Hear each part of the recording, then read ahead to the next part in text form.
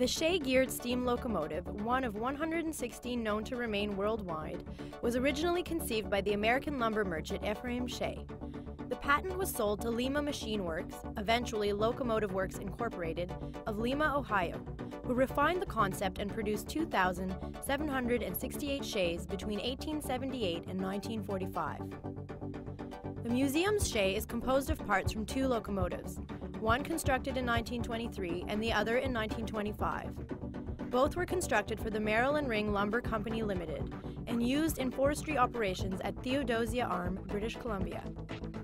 Immediately noticeable is the Shay's offset boiler, positioned in order to make room for the three-cylinder engine mounted vertically on the right.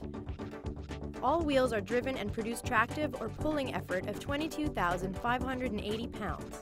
With its flexible pivoting and rotating trucks and all-axles powered design, the Shay-geared steam locomotive was able to negotiate the unrefined forestry railways that would easily stop or derail a conventional locomotive.